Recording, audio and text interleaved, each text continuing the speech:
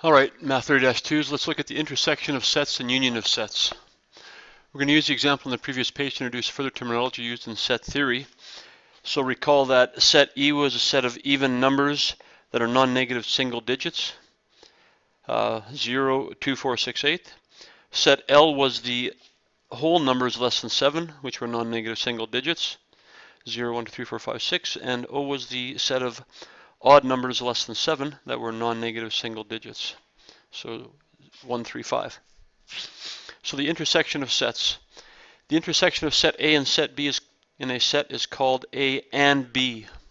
All right, A and B intersection. It's denoted by this notation: A intersect B.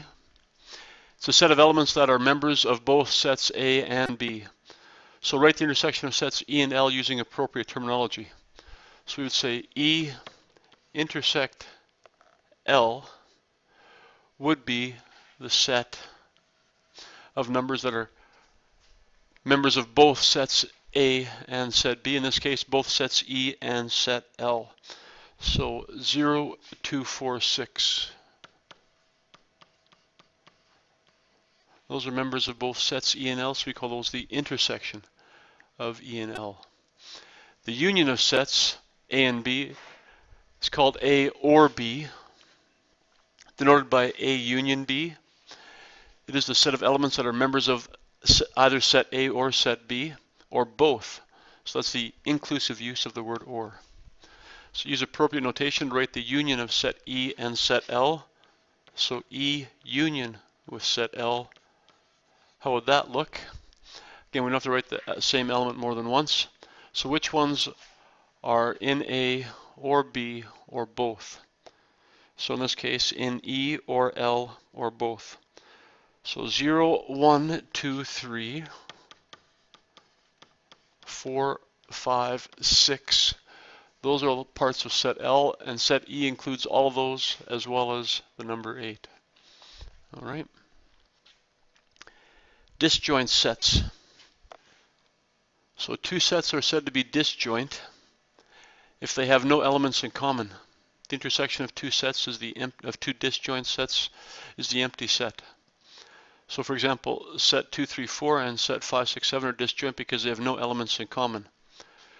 Which two of the sets from set E, set L, and set O are disjoint? In other words, if we were to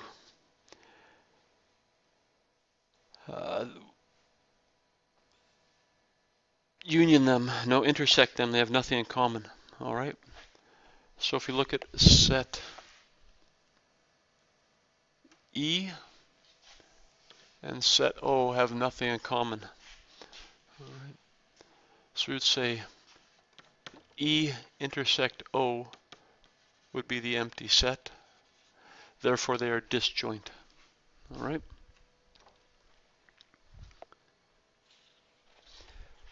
Example 3 then. Consider sets A, B, C from class example 2 where the universal set was the natural numbers less than 20.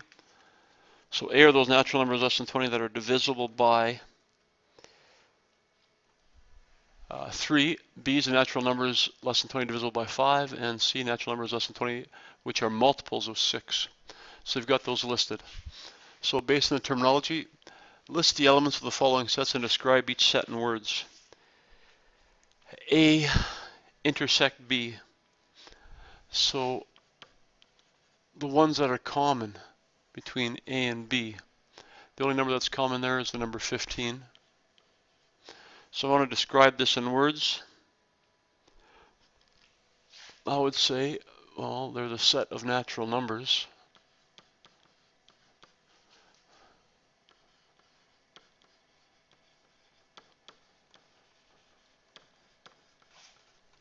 Less than 20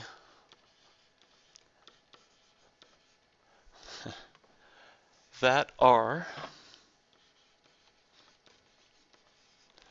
divisible by 3 and 5.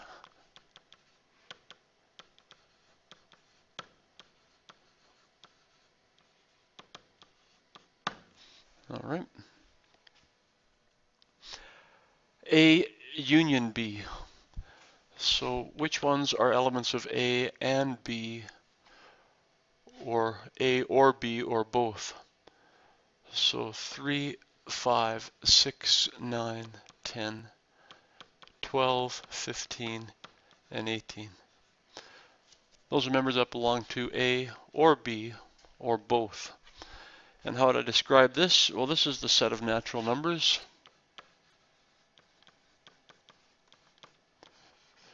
We'll use that notation, set of natural numbers less than 20 that are divisible by either 3 or 5.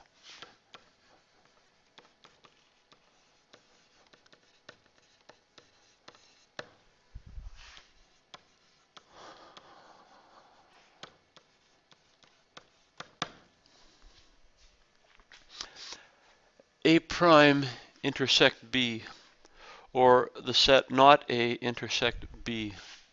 So which numbers are not A? 1, 2, 4, 5, 7, 8, 10, 11, and so on, less than 20. And which of those intersect B?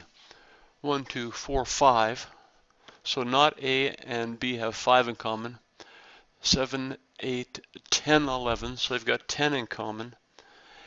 And not A would not have the number 15 in it because that's in A already.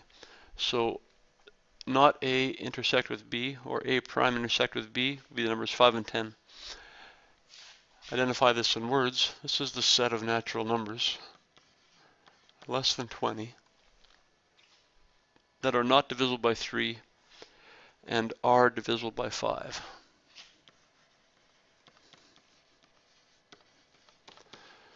Are not divisible by 3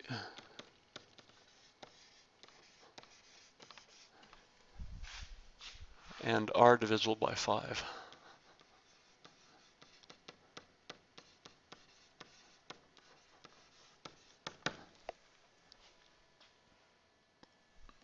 Part B.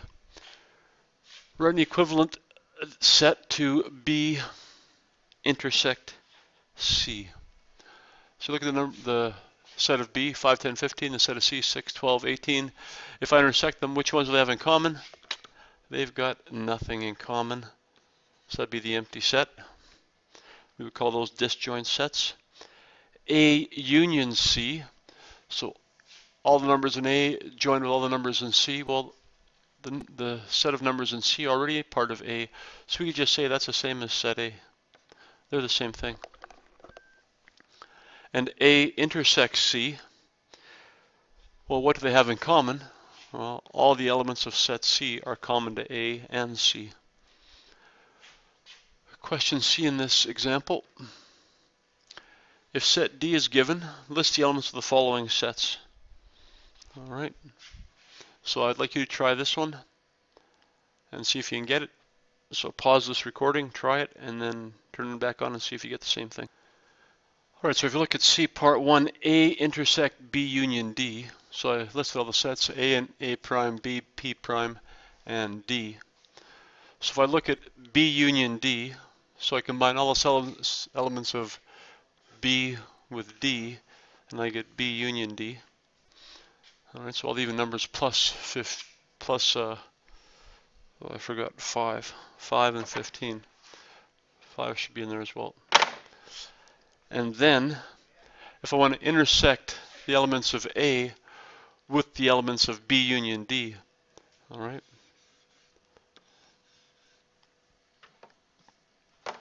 So I look for all the things in B union D, which is this one, that are also part of A, 3, 6, 9, 12, 15, 18. So 6, 12, 15, 18 are the only ones in common there. So 6, 12, 15, and 18. So that's the question, or the answer for question C part 1. All right. Let's look at question C part 2. So part 2 says A intersect B. Well, we've done A intersect B already. That's the number 15. All right. You union that with set D, and we have this answer. So you write down set D, 2, 4, 6, 8, 10, 12, 14, and A union B is 15, 16, 18. All right. And let's finally look at part 3. All right, part 3 says not A intersecting not B, and then the prime or not of that. So let's just look at not A intersect not B. So here's not A intersect with not B. So there's a 1, 2, 4, 7, 8. All right, let's look at all the ones common. 1, 2, 4, 7, 8, 11, 13, 14. 11, 13, 14, 16, 17, and 19. 16, 17, and 19. So that's the set of not A intersect not B. Now if I want to do the prime of that, all right, the prime of that, which means not those, A prime, not A, intersect B prime, not B, and the not of that, or the prime of that, we list all the numbers that don't appear in the one above. So 3, 5, 6, 9, 10, 12, 15, and 18. And there's the answer for part 3. All right, great. So you guys have your assignment.